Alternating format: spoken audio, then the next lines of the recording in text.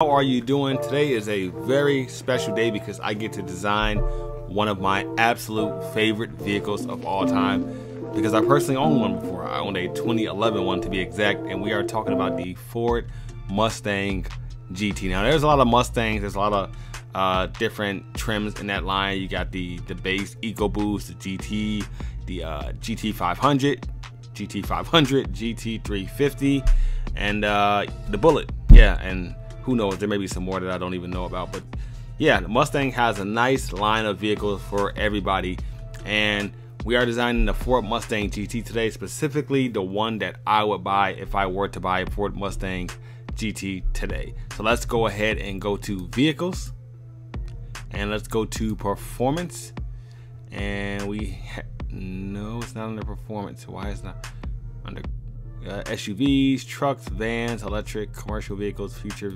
No. Cars? Why would it be under cars for?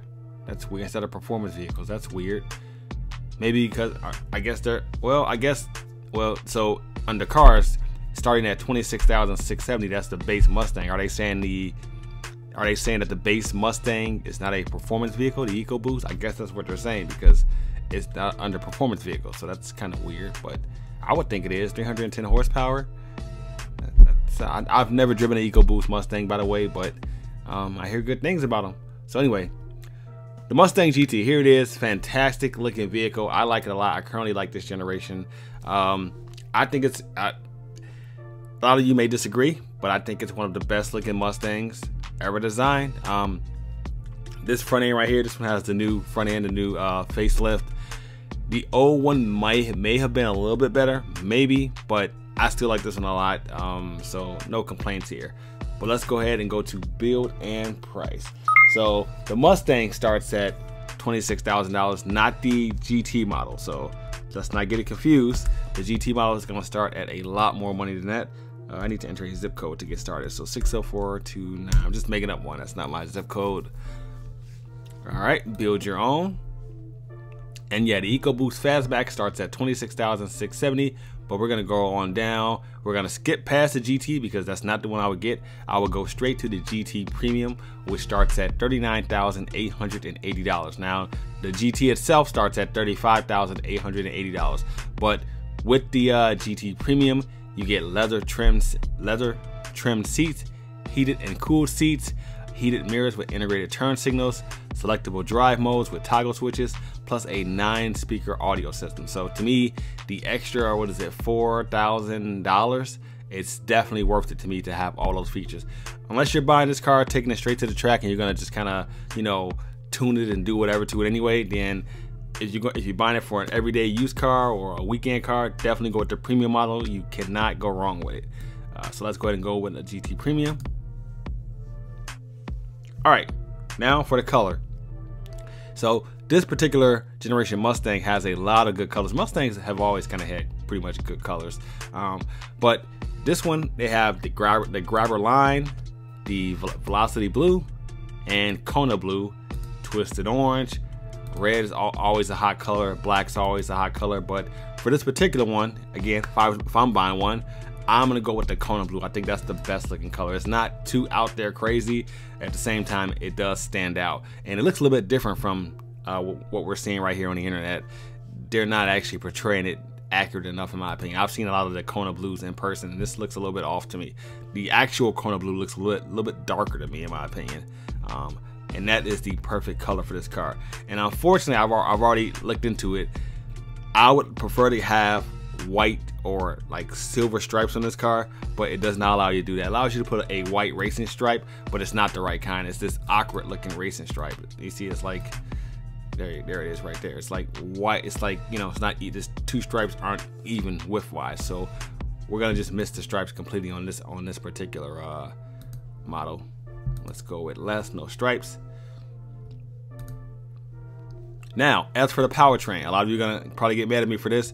Most of you aren't, actually. I know people always say you gotta go with the manual, you gotta go with the manual. But the reality is, most people buy these cars with automatics, and these automatic transmissions are amazing, especially nowadays. They're a lot faster than the manuals. I get it, they're not as engaging, but you do have paddle shifters. But me personally, I don't race cars. I just like to put it in drive and go, and occasionally use the pedal shifters. I currently have an SS Camaro. The pedal shifters, they're nice. They're not as responsive as they should be, but if I ever do want to go into manual mode, to me that's good enough for me. But yeah, overall, I'm more of a cruise, put it in drive and cruise type guy. I do not want to do all that shifting. Where I live at, the traffic is pretty heavy, and there's not, probably 20% of the time it's just open roads. It's just not common out here where I'm at in the Chicago area. So yeah, we're gonna go with the 10-speed select shift automatic transmission that adds $1,595. One thing I do like about these manual transmissions is that they have the rev matching feature. So it's kind of hard to mess up your shifts if you're learning, or you just don't know what you're doing, or you just suck at it. The rev matching features gets the RPMs right where they need to go for you to go into for whatever gear you're going into. So that's pretty cool with these newer some of these newer manuals. All right, packages. So we already have the 400A package, and we're gonna scroll one down to the 401A equipment group. This is a must-have. I've seen it in person. It's a 12-inch LCD digital instrument cluster with my color. That looks freaking amazing, so we're gonna go ahead and add that. You also get premium trim with color accent group. I don't know, I'm sorry, premier trim. I don't know what that is. Yeah, I don't know what that is, but anyway, heated steering wheel, that's cool. Voice activated touchscreen navigation system. Let's go ahead and add that. $2,200. This, in my opinion, it makes the car feel pretty upscale and just right on par with today's car. This is a 2020, by the way. So a lot of cars now are having these digital instrument clusters, and this just looks really cool. The graphics and stuff like that. So we're gonna go ahead and add that, and let me see if we can show you that on the interior right now. Let's go to interior. Let's get rid of that. Yeah, there it is right there. That look. Unfortunately, it won't show you an actual animation, but it is showing you how it looks supposed to. If we take it away, can you take it away right here? Let's see, can we? Yeah, there it is. You see when you take it away, you got the standard gauges with the digital cluster in the middle, but when you go ahead at the 401A, it takes over the entire thing. That looks fantastic. Wow. All right, let's scroll on down. I would love to get the black accent package, but what we're going for, the two don't mix, unfortunately, so we cannot do that. So let's go ahead and go back to exterior, and this is the California package, adds $2,000. Looks nice in my opinion. I don't have a problem with it. However, the wheels I'm not a fan of, so unfortunately we can't go with it. And it puts the car in black. You can only get it in black like that, which is weird. So we will not be getting that. Oh, there's my phone. Sorry about that. So we are adding the GT Performance package. I'm gonna call this the GT Performance package level 1. I don't know if it's actually called the level 1, but right below it there's the level 2. That one's a little bit different. You only can get the level 2 in a manual. So we're gonna go ahead. And it's keeping my car black. I gotta go back to colors. Where's paint? There we go. Blue. There we go.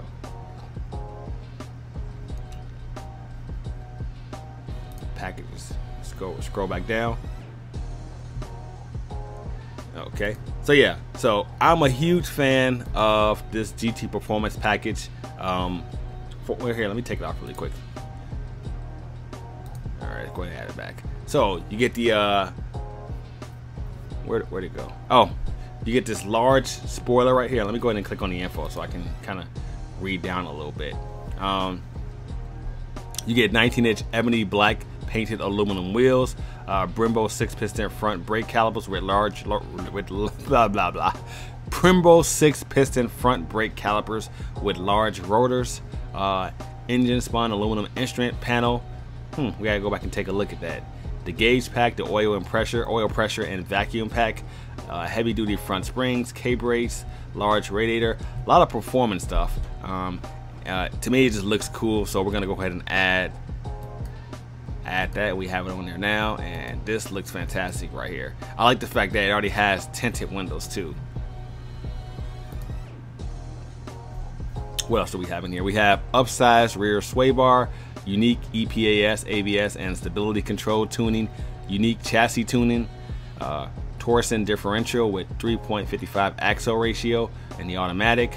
I guess that's what the man. Okay, strut tower brace, spoiler delete, convert. Well, no, spoiler delete if we had a convertible, which we don't. So it gives us a big spoiler. Performance rear wing. Wait a minute. Did it delete the small spoiler? Yeah, of course it deleted the small spoiler and gave us the big rear wing or wang. That was something. I think someone told me once it's a wang if your head can fit in between it, which in this case you can. So yeah, that's the GT Performance Package 1. It adds $5,195, and I think it's worth it. That puts our price up to $50,065 so far. That's pretty hefty right there, but this is a beast of a car right here. The performance is definitely worth it. Now let's see if we can go with the Carbon Sport Interior Package. I don't know if we can. Probably not, because we got that GT Performance Package. Let's see. Yep, we cannot do it. Nope. Looks cool though, but we can't do it. Was it real carbon fiber anyway? Let's see. Carbon Sport Interior Package includes Alcantara door inserts, Alcantara seat inserts, carbon fiber instrument panel. Maybe it was, maybe it wasn't. I don't know. I've never seen one in person like that, so I wouldn't know. Ford Safe and Smart Package for an additional $1,000. What you get with that is you get driver assist technologies, includes pre-collision assist with automatic emergency braking, auto high beam headlights, lane keep alert, adaptive cruise control, and rain sensing wipers. I'm gonna add that because my wife, she drives the car. She's not the best at driving cars, so these little safety features, they just help, in my opinion, for extra $1,000. Why not? Why not? Okay, so here's our interior so far. Let's just have a good look around. It's a good interior. People have always kind of complained about Mustang interiors, but I find the people that complain about these interiors are people that have never actually owned the cars. Like I said, I had a 2011 Mustang, and everyone that got in my car was like, wow. Now I get it, right? It's not on par with Cadillac or Mercedes or nothing like that, but the thing about the Mustang interiors is that it looks very unique, and that's what kind of stood out to people. And in my particular old car, it had like a huge aluminum dash piece on the passenger side. The gauges look really cool with the round chrome trim and everything. So everyone that got inside my car was like, wow, this looks really cool, because it looked like nothing else. I get it, some of the materials were plastic and stuff like that, but I loved it. I never complained about it. I thought it looked cool, and I was really impressed with the gauges and my color and all that. And that carries over to this current 2020 car. It's kind of a similar style, but it's done better. They've added more premium materials from what I can see in the picture right here. And I guess I've actually been in one, and it's a nice car. It's a nice car. You're not, you buy a Mustang for the exterior and the performance. With that being said, the interior, I like it. I actually like it a lot now. So now I've always liked. Well, I shouldn't say I always like. I've always liked it. I started liking the Mustang interiors probably when they came out with the 2005 models. That's when they kind of started going a different direction with it. That wasn't a very good interior, the 2005 Mustangs, but it was better than the previous versions. I'm not sure what you call them. I forgot what those Mustangs are called, but like basically 2004, and I think it was like from 2000 to 2004 they made those particular ones. Those weren't that good at all. I didn't like those at all. All right. Oh, and by the way, I should tell you this. What really got me into Mustangs was watching that movie I Am Legend with Will Smith. When he hit that Shelby GT 500, I was like, I really want one of those cars once I saw that film, and kind of been hooked on them since. Even though I don't own one, I own a Camaro, I know, but like I have no alliance to any car brand. I like all cars. If I can get a good price on it, I will buy it. So I'm a fan of all cars, but I think Mustangs and Camaros in general have like a little special place in my heart, because from America, I grew up around those cars, and I've always saw a lot of them. And if you had one of those cars when I was a kid, I thought you were pretty cool. So the fact that the names are still around just means something. It has a little bit of emotional attachment. But anyway, I digress. I'm off topic. Let's keep it moving. We're not gonna change the wheels. We're gonna keep the ones that we have on here for now. I would love to put these 20-inch premium painted aluminum wheels, but it won't allow me to do it. I'm positive that we can try it, but yep, it's gonna remove the performance package, so we can't do it. I've seen those wheels are actually kind of rare. The 20-inch premium aluminum painted wheels, but I've seen a Mustang with those exact ones in person, and they actually look fantastic. Black is like the what's the current trend, and everybody loves black right now. But those look fantastic. I would personally choose those if I could. All right, active valve performance exhaust, absolutely $895. I'm kind of a stock guy. I don't do much aftermarket stuff to my cars, so we want this performance exhaust right now.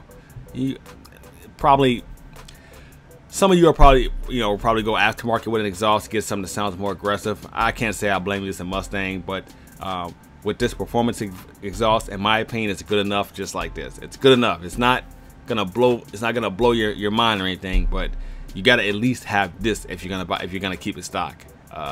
If not, then go aftermarket, because you wanna hear your Mustang.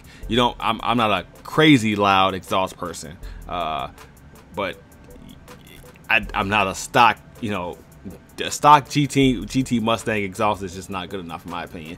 You always pretty much have to hammer it to hear it. So this performance exhaust helps out a little bit. $895, why not? But if you're gonna go aftermarket, don't even add it. But I'm gonna add it because I'm not gonna go aftermarket. I'm gonna keep it like it is.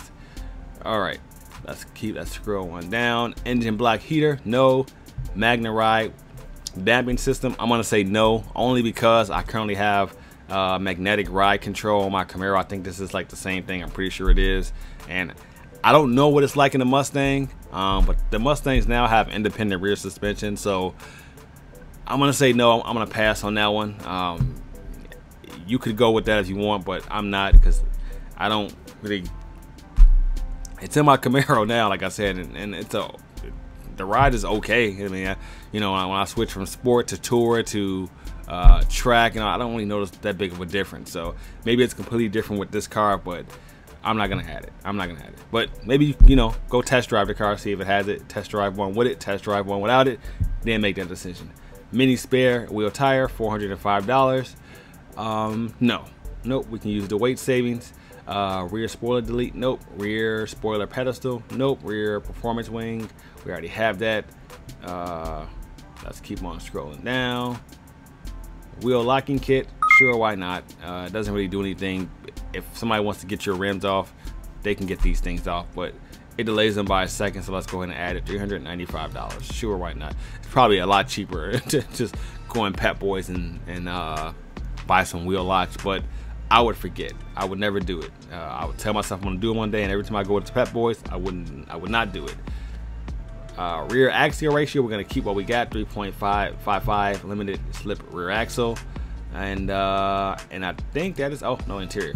Oh, so we are gonna add the midnight blue grabber blue stitch to this car in the interior, and that gives us like a blue stitching outline, as you can see right here. That looks really cool, makes the interior pop a little more. I wish we could change the actual leather inside, like, to a different color. I may go with this tan, but I'm pretty sure it's gonna, not let us do it, because that's just, I don't know why it does that. As you can see, it looks cool in the pictures right there. Look at that, check that out. If you can kind of see it through it, it did it for us, but it tells us if we do, it's gonna take away our 401A equipment group and some other stuff. So unfortunately, we cannot do it. So we got to go with the midnight blue grabber blue stitch, and that's good enough for me. This looks pretty cool, so we'll just add that. And what else? I'm surprised Ford doesn't have that 360 where you can like do a 360 and spin around the interior and everything. You can't do it. Leather, nope. Oh, they do offer Recaro seats, if I'm not mistaken. Where is that at? I saw those before. It's like Recaro seats. Oh, there they are. Recaro leather trim front seats. Problem is, I believe it takes away the heated and cooled feature, and it also takes away the automatic controls. It'll be like a manual seat. And again, I'm not racing this car. I buy my cars, I'm driving around the street, may hit the gas every now and then, so I want to be as comfortable as possible, and I want all the luxury features. So yeah, no Recaro seats here, but if you're tracking it, go right ahead, add your Recaro seats. Link graphite aluminum instrument panel finish. Let's see if we can add that. We cannot. It takes away stuff. Whatever, we don't need it anyway. No big deal. And let's keep on going down the line. I think we pretty much, oh, premium floor liners front and rear. No, those are like rubber floor mats for like, you know, rough conditions, maybe winter and stuff like that, and mud. I don't think my car is going to be in that kind of, this particular car wouldn't be in that position to even need those, I don't think. So yeah, I'm gonna say no. $170, we don't need them, because our car is gonna be a weekend summer car only, and that's really it. So we're not gonna be dealing any, you know, harsh elements outside. Let's keep on going down. And okay, here's something. The B&O sound system, 12 speaker sound system with a subwoofer. Let's see. Well, so right now we're at $52,355. It doesn't show me a price. Oh, there it is. So wait a minute, it took away something. Oh, it's $995. That's well worth it. I'm not an aftermarket stereo guy, so I'm gonna go ahead and add this to it right here, because I don't like doing aftermarket stuff. The system that we already had was a premium sound system, but this just takes it up a notch right here. So let's go ahead and add it for $995. That brings us up to $53,350. And does it tell us how many watts this is or anything? No, it doesn't. Sorry about the text messages, guys, but that's just what's happening right now. And I think that pretty much wraps it up. So accessories, hood protector by Lund. Nope, that's like a shaded color. Front splitter by Air Design. Nope. Let's keep on going. Let me close this out so we can see. Go back to the exterior. I don't know about these things though. Hood louvers, never saw those in person, so let's see how they look. Why is one hood louvers? Oh, one's matte, one's gloss. We would go with gloss. No, probably matte, I think. Yeah, I think matte, because there's not a lot of gloss on the car. For $199, I don't know if this does anything to the car.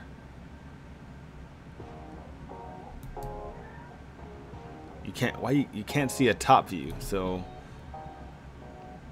I don't know about this. I'm gonna pass. It's just an aesthetic thing, and I can't see the top of the car, unfortunately. It doesn't show you a good angle, so we're gonna go ahead and pass on those. These parking lamp curtains by Air Design gloss. Yeah, let's just add both these, the parking lamp curtains and the hood louvers. Let's just see how they both look in matte, and see if, you know, maybe if we add them together, maybe we can tell if we want them or not. But so far, I don't want them.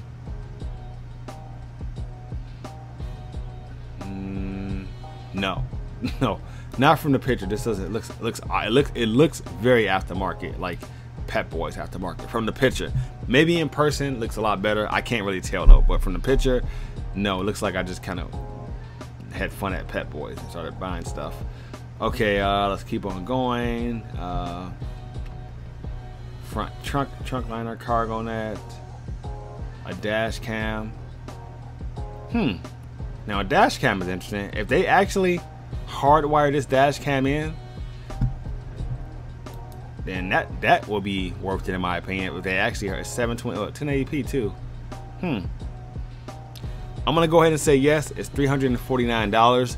That's installed, and if it's hardwired in, it can save me the trouble of, you know, having to plug it in to the cigarette outlet thing and all that. Yeah, go ahead and add that. It's a pretty cool option right there, because a good dash cam is going to cost you about $120 anyway. You're right, you can get one. You can get them a lot cheaper than that, but I would say $100 gets you an average dash cam, and they're all pretty good in my opinion now anyway. But this one's already installed, and and what else? I don't know. Oh, the wires are hidden. So you're not gonna have to have those, and you could do it in high wires yourself, but why not? $349. We have the money. Wait a minute, there's another one down there. What is going on? There's two of them. Oh, rear-facing camera. You have a rear-facing camera too? I don't know if I want a rear-facing camera too. Wait a minute, but this one has two cameras right here too. Rear-facing camera. Yeah, I don't. Now I'm not sure. I think maybe this was a rear and front facing camera. Yeah, I don't know. I'm gonna go with the one because that's a front facing camera and that's a rear facing camera. So for 329, I think you get a front and rear facing camera. Includes forward and rear facing camera. And what does this one include? Alright, I'm gonna go with the one that says include forward and rear facing camera for $329. It's actually $20 cheaper. So install, hardwired in. Was I saying hardware the whole time? Probably. And that is it, guys. No, we don't want any TVs in our back of our Mustang. No one's riding in the back seat. Windshield screen. They're just trying to sell you a windshield sunscreen for $80 that says Escape on it. Should say Mustang. It's probably gonna say Mustang, but no, we're fine there too. We don't need that either. We'll go to the store and buy it. No, you know what? If it's an exact fit, right? If it's the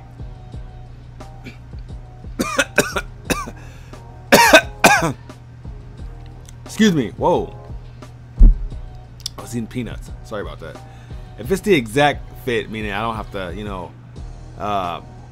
yeah, let's go ahead and get that actually for $80 because you go in the store, it's like $30, but it may be the wrong size. This is looks like it's gonna be the right size, and it's probably gonna say Mustang on it. So here it is, guys. This is the perfect Ford Mustang GT, $53,758. You can't design one better than that. You can't. This is the perfect one right here. Auto trans. You got the performance package 1, the premium interior, the 12-inch LCD gauge cluster. You got that big old wing on the back of it. Look, this is fantastic, and they already tinted the windows for you, which I'm sure they wouldn't actually. They probably wouldn't do that, but actually, you probably can get the windows tinted from the dealership. They can have someone come in there and do it. I'm sure certain dealers do that actually. This car looks fantastic. If I was to buy a 5.0 Mustang GT, this is the one that I would get right here. You can't really design one better than this. I don't think you can. Maybe you would go with a different color. Let's just see. This one right here. Okay, we'll end it after the colors, but I'm pretty sure this blue is the one I would go with. So you can't go wrong with black. Black is always a favorite color. In fact, my Mustang was black. Black looks fantastic. The problem with black is you see every little scratch and dirt on it, and at nighttime it's not a highly visible color, so it doesn't really stand out when you're driving, in a not so much well lit area. The black doesn't really stand out. Anyway, grabber line, remove. Okay, I'm gonna say no to the grabber line because it's trying to remove the stitching. So let's try the Oxford white. White's not bad either, but not on my Mustang. We're not doing white. No, I'm white. White looks good on trucks, in my opinion. This car looks good though. It does look good. It's a Mustang, so it's hard to make it. It's hard to design it. It's hard to make it look bad, regardless. All these colors look pretty nice. Silver, that's a big no-no for me. Definitely don't want silver. Velocity blue. Let's see what that looks like. Why is this taking so long? I kind of like it. Kinda. It's taking this long to turn sideways, really?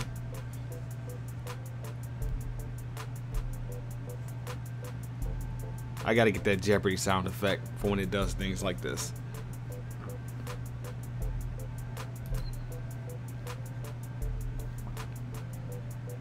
There we go. Yeah, that looks odd. I don't think this is how the actual color projects, and I don't think this is how it looks in reality. I think this website's a little off. Magnetic, because I've seen that Velocity blue in person and it looks fantastic. Red, race red. You can't go wrong with race red. Look at that. That is sharp right there. You can't go wrong with a red car for a lot of cars actually, except for like Tahoes. I think Tahoes look like fire, like city fire department cars. All right, let's go with this rapid red. See what this looks like. Oh no, we can't go with rapid red because that removes the blue. And the twisted orange. Let's see if we can go. No, we can't go with that either because that removes our blue stitching, so we can't go with that. That looks sharp though. I've seen the orange ones, and I like the orange ones a lot. That would probably be my second favorite color, is the orange, if I was to buy a Mustang. But we're gonna go ahead and go back to our Kona blue. And that wraps this video up, guys. Ford Mustang GT 5.0 GT Premium Fastback, $53,758. This is a beautiful car. I like it. I'm a fan of the Mustang. It's killing right now when it comes to sales. I think it's the #1 selling pony car right now. I think the Challenger's second, then the Camaro. Oh, poor Camaro. I don't know. The Camaro's actually a great car right now too. It's the best Camaro ever made, but it's just not. The Transformers movies have like went down in quality, and the Camaro's popularity has went down with it. Not the quality of the Camaro, I don't think. Although some of them did have some transmission issues, but yeah, Ford Mustang GT, guys. This is the one to get. I will see you guys in our next video. Oh, for whoever happens to see this video, what color would you pick? Would you do anything different? Is there one that you would design? Do you have one? How did you spec yours out? I just started this channel, so not a lot of people are watching these videos right off the back. So, you know, if you do see this, maybe just say, hey, well, I kind of like the car you designed, but I would go with this color instead. You know, I'd appreciate it. Subscribe, comment below. Please like the video. Please share if you want to, or not. You know, it's up to you. Take care. I will see you guys in our next video. Thanks for watching.